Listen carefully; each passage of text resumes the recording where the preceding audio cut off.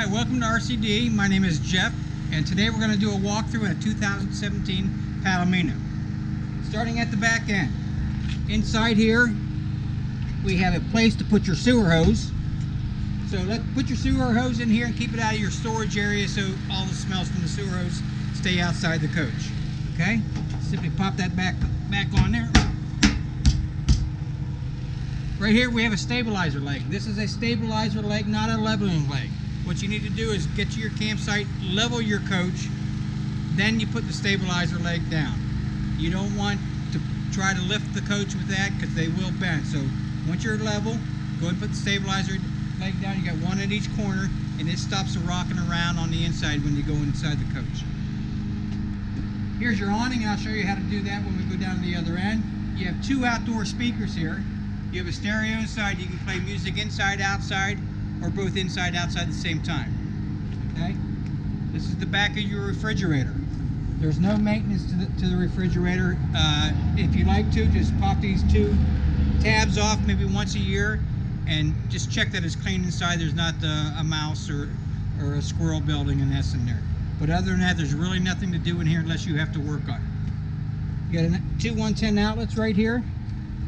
If you want to put a TV outside or a table and a crock pot, something like that, as long as you're plugged into electricity, you'll get power from here. Okay? This is the back of your furnace. Right now there's a mud dauber screen on here to protect it from bugs building hives in there.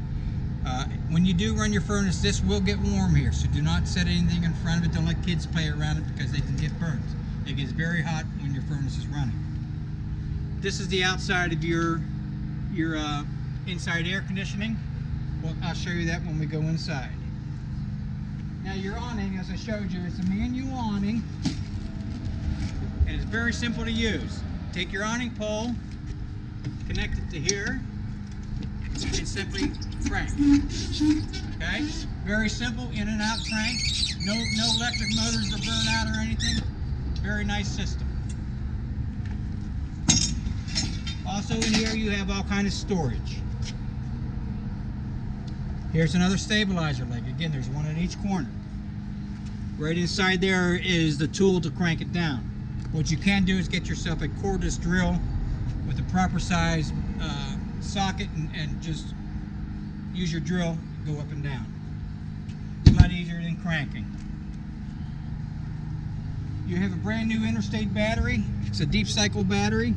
It is a maintenance battery, so you do have to check the water in it periodically, maybe once or twice a year. Just make sure the water level stays up. Propane tank. This is a 20-pound propane tank, similar to your gas grill. If you want to run your heat, turn this on. Your furnace runs off of this. Your stovetop runs off of this. As long as you have propane in here, you will get your furnace to work, and you'll get your stove to work properly. 7-pin wiring harness connects to your tow vehicle, and emergency brake cable here also connects to your tow vehicle. This has a manual crank up and down, 2 5/8" ball.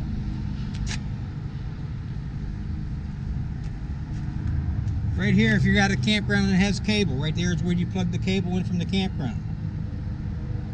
Inside here is the other side of your storage, which I showed you from the other side. Here's your third stabilizer leg. Now, if you're at a campground and they have water, connect your hose to here, and turn the water on, and it pressurizes everything on the inside. This is where you get your water pressure from the campground. Your freshwater connection, if you want to carry water, if you're going somewhere that does not have water, you need to put water in your holding tank. This probably holds 35-40 gallons of water.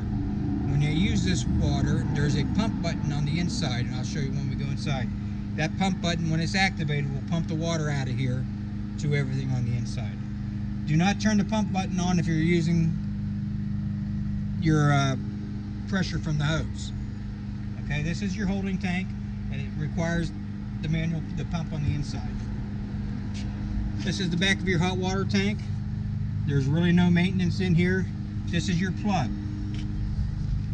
If you're done camping for maybe 2-3 weeks, I would drain the water out of there, only because water stagnant inside there will start to smell after a while.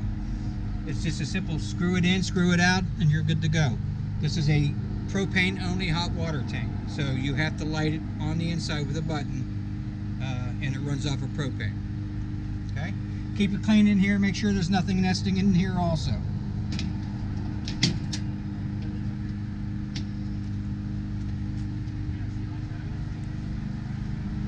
Right here is your where you hook your sewage hose up. Your sewage hose has an end on it just like this. Simply take your sewage hose, screw it on here, take the other end, put it in the ground. Now your black valve, that is your toilet waste. Your gray valve is your sink and your shower.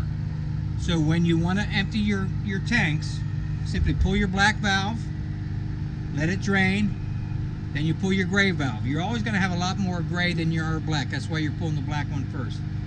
So you pull the black, let it drain, then you pull the gray, and it flushes all the black waste down the tube. Then when you're done, just push these back in.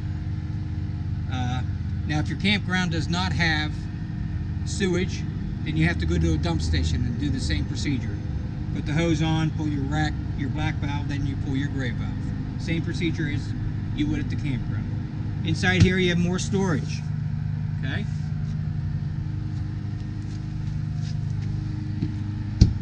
You have an outdoor shower, hot and cold water. Got about a 4-foot hose there, so that's very handy. This is your power cord. It's a 30 amp 110. It looks like a dryer connection, but it's not. Don't plug it into 220. It's got to be plugged into 110. So simply take your store your hose, your cord in here, twist it on here, plug it into the campground.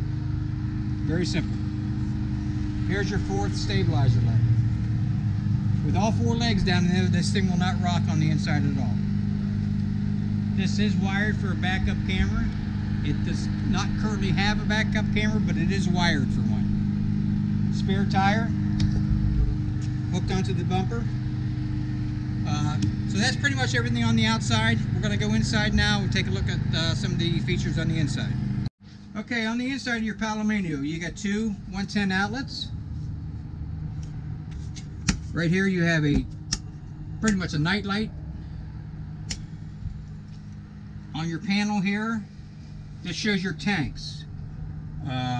First tank shows battery, so you simply touch the battery and it shows that the battery's full.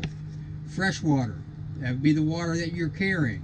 There is some in here because they pressurize the lines and make sure the lines didn't leak.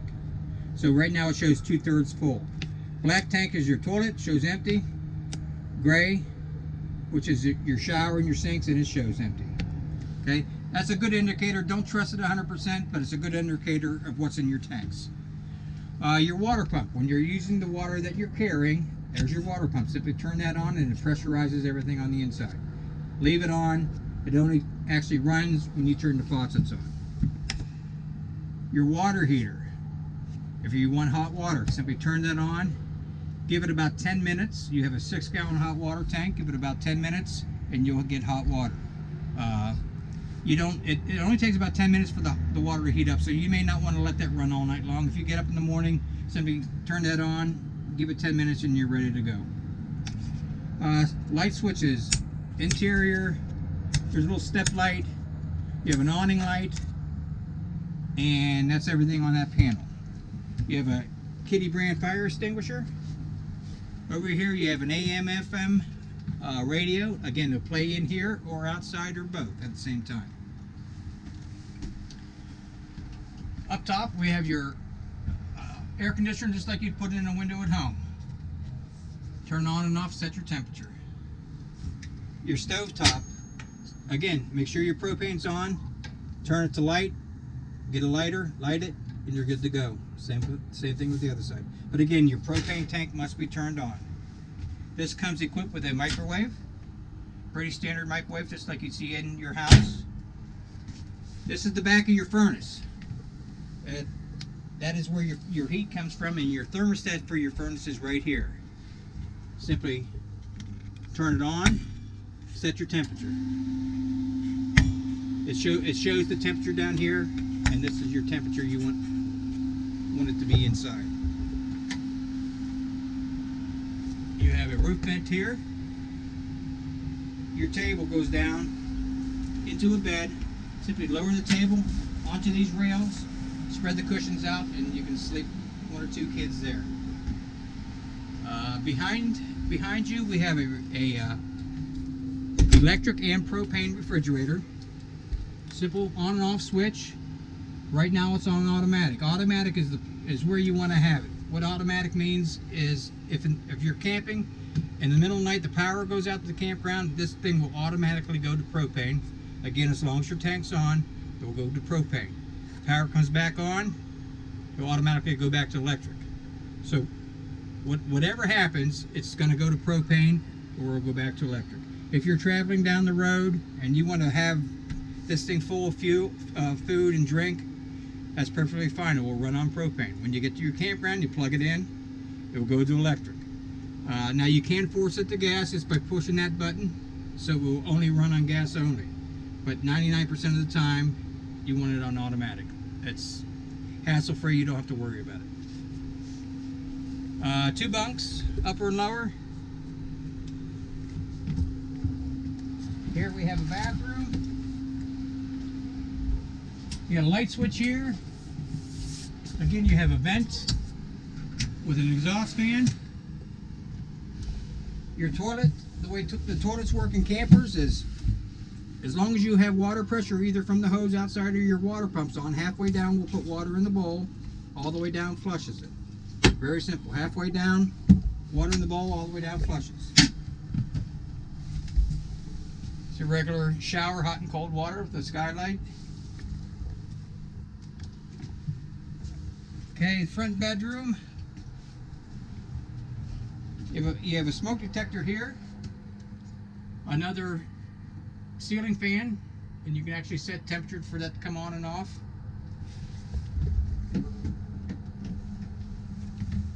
There is no storage under the bed here, but you have some storage up here, your blinds.